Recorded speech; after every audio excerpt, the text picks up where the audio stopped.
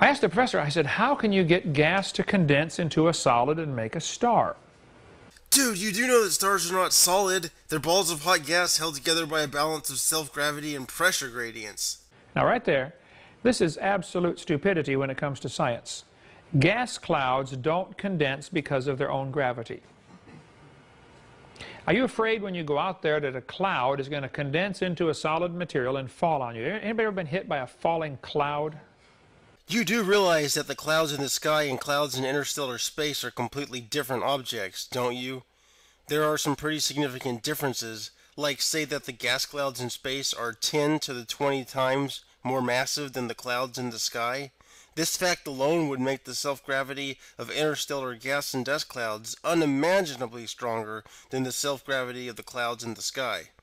On the other hand, we have gas pressure, which is the counteracting force to gravity in that cloud. Now, what do I mean by that? Well, on my high-tech astrophysics experiment device number 2, I have a can of compressed air.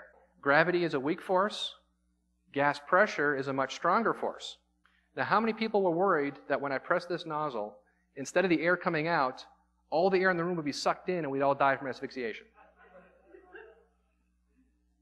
It's a ridiculous idea, right? We can easily quantify how important pressure and gravity are to the dynamics of a gas. We simply compare the energy due to gravity with the energy due to pressure. The energy due to gravity is 3/5 g m squared over r, where g is Newton's constant, m is the mass of the gas, and r is the radius of the gas. The energy due to pressure is 3/2 m kt over little m, where k is Boltzmann's constant, T is the temperature of the gas, and little m is the mass of the molecules that make up the gas. We care about the ratio of gravitational energy to pressure energy, which is 2gm over 5k/tr. Let's compute this ratio for a can of compressed air and for the clouds of gas and dust that astronomers say stars form from.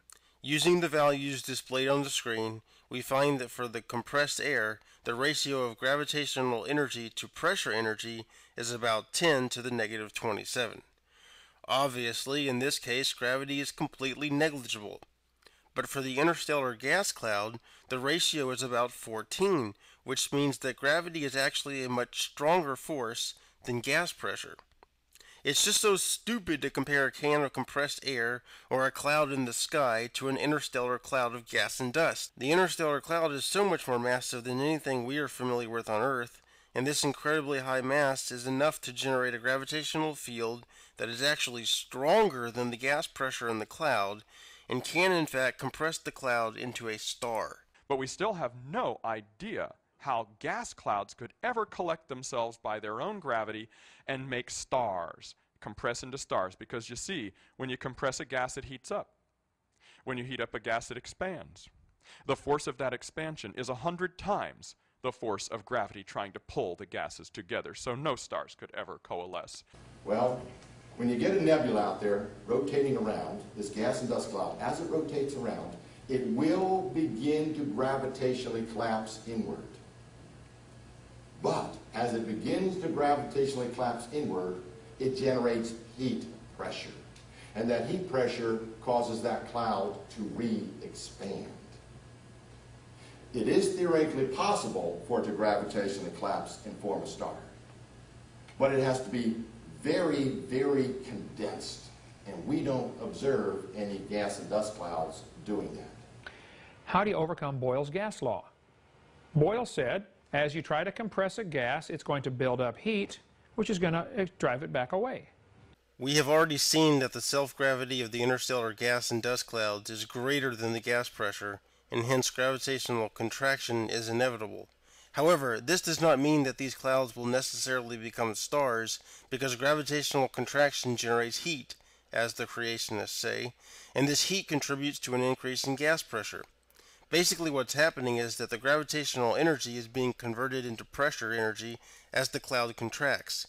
If the cloud were an isolated system so that no energy could enter or leave the cloud would contract until the ratio of gravitational to pressure energy decreased from 14 to around 2. At that point, the cloud would be in a hydrostatic equilibrium, with pressure exactly balancing gravity, and thus the cloud's radius would remain constant. Unfortunately for creationists, interstellar gas clouds are not isolated systems. The heat generated by gravitational contraction is radiated away into space, because all objects above absolute zero emit thermal radiation. In fact, the heat is radiated away at the same rate that it is generated by gravitational contraction, so the temperature of the cloud doesn't even rise as it contracts.